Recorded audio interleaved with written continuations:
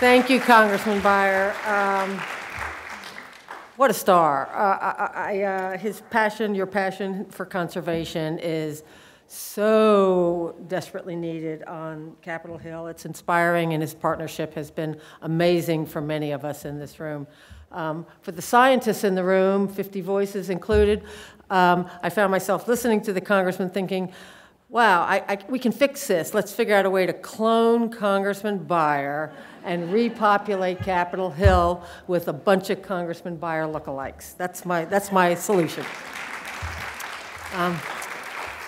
So as we close out the symposium, I want to thank everyone. Thank you all so much for joining us today.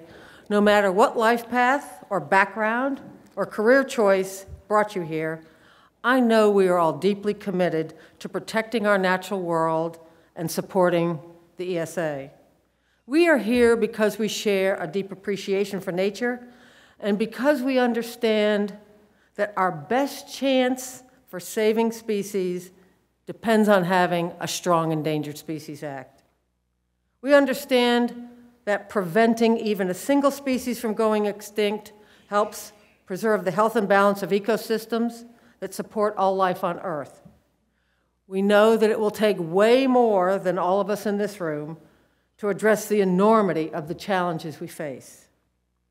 The future of the ESA ultimately depends on the moral and political courage of our leaders here on Capitol Hill and in the administration, and they need to hear from us. I hope today's symposium has inspired you to get out there and advocate for a responsible governance in preserving wildlife and the wild places imperiled species need to survive and thrive. I have no doubt that our commitment will make a huge impact for so many species struggling to survive. We won't let them down, and we won't give up. Together, we will rally the support the Endangered Species Act needs to keep protecting imperiled species for the next 50 years and beyond. While everyone has a responsibility to future generations and to the wildlife we share the planet with, I know that we, along with the millions of others that we represent, will continue to tirelessly give a voice to those who can't speak for themselves. Thank you again so much for being here today. So goes nature, so goes us.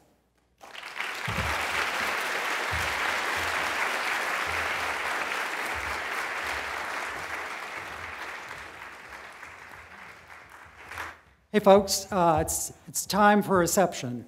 Please join us for a drink or just a little bit of socializing right outside the doors, right out back. We expect to be joined by some additional champions of the Endangered Species Act here in Congress.